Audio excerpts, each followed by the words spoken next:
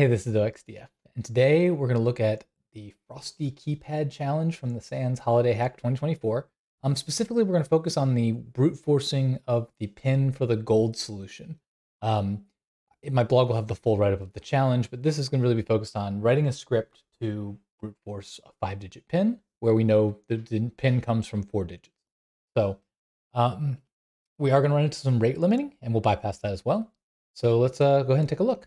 I've got the challenge up here. I'm not logged in on this machine, and so if I was logged in, I'd actually have access to a UV light that I could shine on the keys, and I'd see that the 2, 6, 7, and 8 all have fingerprints on them, and the other keys don't, as well as the enter key. So those are the keys that make up the pin, and I also know from the background that it's a 5-digit pin. We can try something like 1, 2, 3, 4, 5, and hit enter, and just nothing happens. So the first thing we need to do, if we're going to try to brute force this, is figure out how is this being submitted to the server. So let's go ahead and open up our dev tools and the network tab, and let's come here and we'll put in a pin again. Doesn't matter what we put, and hit enter. And we can see here a post request gets sent. We're kind of freezing up here a little bit. Okay, post request gets sent to the URL I'm on /submit ID equals null. And it returns a 400. So 400 seems to be our failure response. Let's look at the post request itself. It has a body that is just, it's JSON, and we can view it raw if we want, but it's got an answer key, and then the answer is a string. And what else do we need to see? The response is a 400 is failure. I think that gives us a pretty good idea. So let's grab this URL through here, and go over here. And I've been trying to use IDEs more, but this is such a short script. We're just going to go use Vim. So we're going to do vim brute pin.py, and I'll make this big. So what do we need to do? We're going to need requests.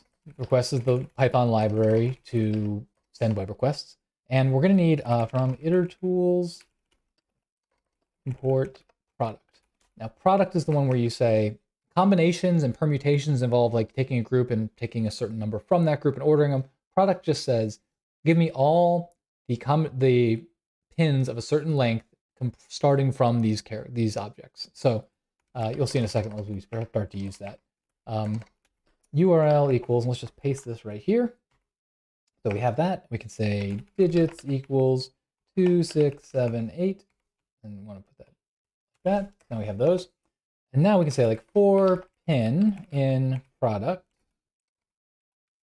and then we'll pass it digits, and we'll say repeat equals 5 to go to 5-digit pin. In fact, we can do print pin here, make this like 2, 3, run down here, and we do python brute pin.py, and we need to spell requests right, and boom. And so you can see here, we got giving us all of the possible 3-digit pins that are made up of these numbers. And so we want 5-digit pins.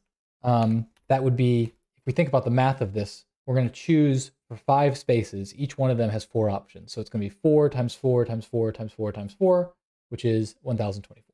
So that's the space. It's definitely not too big to brute force over. So cool. First thing I'm going to do is go ahead and just rewrite the pin is equal to join, and basically we're going to have a bunch of digits here, and we want to make it into one string. So I'm going to say map stir pin like that. So what I'm basically going to do is take each item in the pin, so like 222, turn it into strings. So string 2, string 2, string 2, and then I'm going to join that with the empty string, so it puts it all into one big string. Just makes it cleaner to deal with. Now I can say response equals requests.post URL JSON equals, and we know we have answer, and then we're going to have pin like that.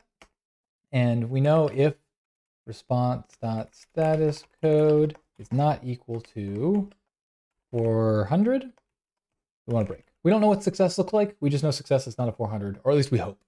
And then when we break, we can say print pin. I don't know why I keep typing ping. Response and response.text.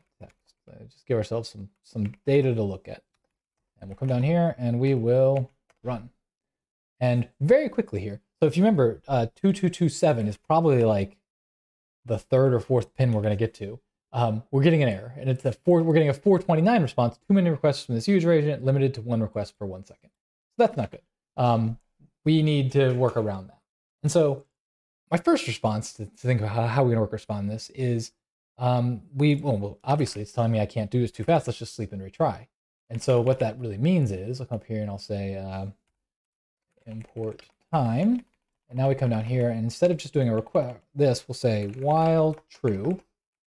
So we're going to enter a loop. We'll do our request. And then we'll say, we'll go ahead and grab this here, put it up here, like that.